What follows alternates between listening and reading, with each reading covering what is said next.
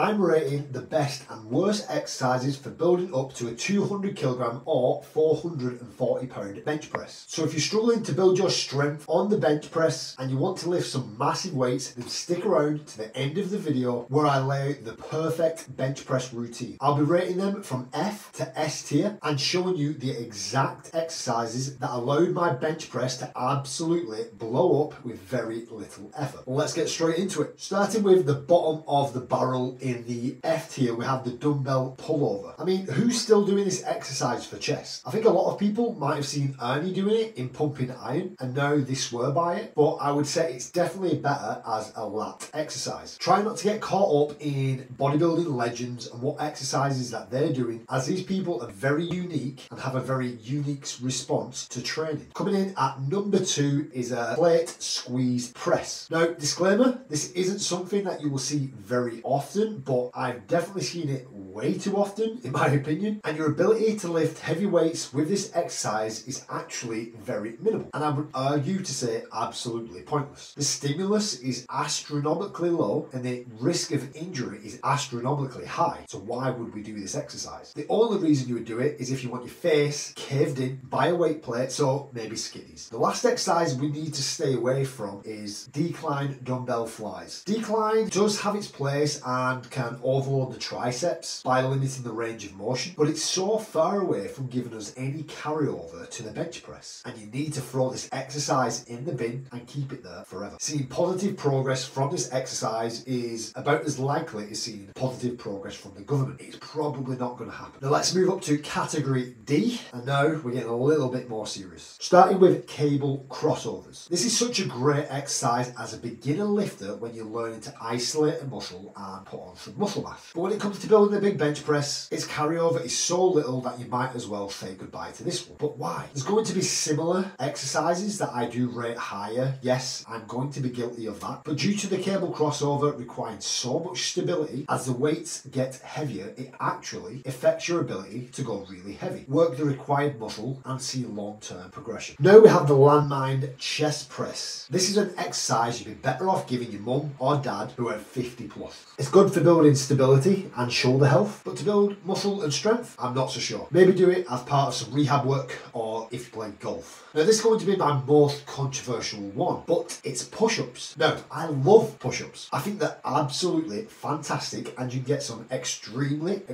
good growth with them. But with it being an exercise that demands such a large amount of reps, I've always felt that the carryover is minimal. I've seen countless people who do an unlimited amount of push-ups and then don't have a very strong bench press. It's just way too endurance based. I know, before you say it, this doesn't count for guys who exclusively have a strong bench press and then start to do a failure set of push-ups. It's totally different. Now, enough of the controversy that has the ability to blow a plyometric specialist head off. Let's move into category C. We're starting with a pec deck. I don't think we should completely neglect a fly position. It'll definitely help, and the reason I love the pec deck fly is because it's the type of fly that allows you to progress way more than any other. You have great stability and back support, and you can also change the seat position to suit you. This is great for adding some real meat onto your chest. Now, onto chest press machines. This could arguably be placed higher, but I am putting it here. And I think this should generally just be used as a chest builder and not necessarily a strength builder. I feel its place is to train at high reps and take advantage of how well it isolates and creates a pump. Don't use this exercise to complete low rep set. Now, I might get some stick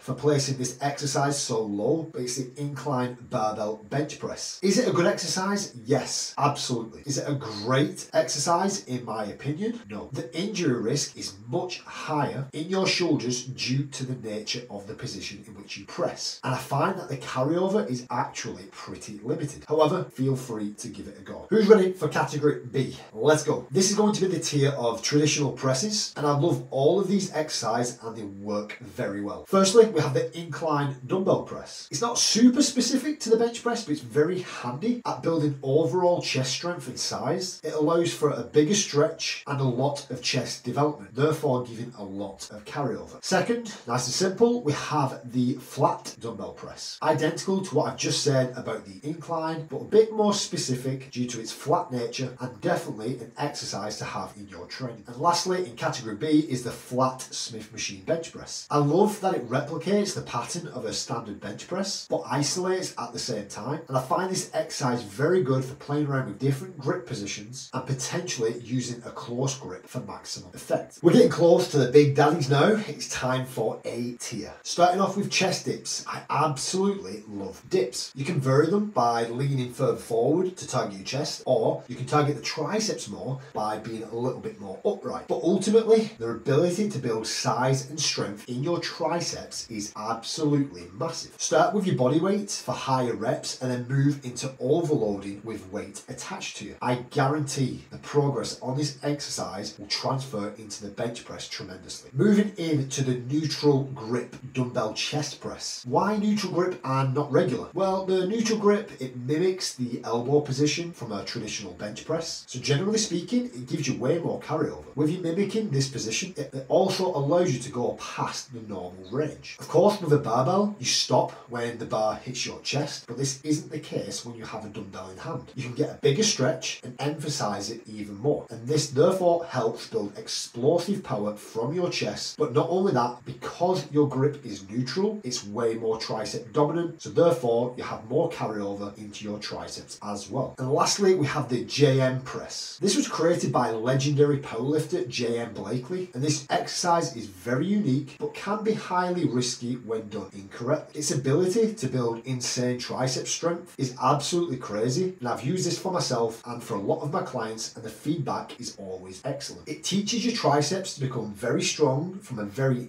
naturally weak position, and strength is all about being rid of these weaknesses. So if you can find small ways to do this, take advantage of it. Now for the big finale you've all been waiting for, S tier. Coming in at number 1 is the pause bench press. There isn't an exercise I have found on the planet that works better than this. You might be thinking it's just the bench press. Yes, correct, but with a twist. Most people touch and go to maximize reps, but with a pause, you truly teach your body to explode from nothing. Having a heavy weight rest on your chest and to have no other support other than raw strength to move it back upwards is a no-brainer. This built my bench press like no other, and it will build yours too. Now, we have the close grip bench press. I love specificity, and nothing is more specific as an accessory exercise than this. You're practicing the same pattern, but you're prioritizing your triceps, and big, strong triceps equal a big, strong bench press. Don't forget that. I feel that this exercise works best as being the first exercise on your secondary bench press day, and I'd recommend doing anywhere between 5 and 8 reps for 4 to 5 working sets. And lastly, within S tier, we have the board or block bench press. I use this exercise a lot during bench press speciality blocks. As I said before, strong triceps really matter the most. This allows you to overload in the exact position where you are weakest. Most people can move the bar off of their chest, but when the triceps want to take over, generally this is where I see people fail. So using this exercise to start each rep from that potential failure point literally turns your weakness into a strength. Get good at these, and I promise your triceps will never let you down in the bench press ever again. So there we have it, the best and worst exercises for building a massive bench press. And guys, if you enjoyed today's video, please consider subscribing to the channel and maybe leaving a like on the video. The channel is growing really well right now. It'd be nice to see that to continue. But for now, I will see you all in the next video.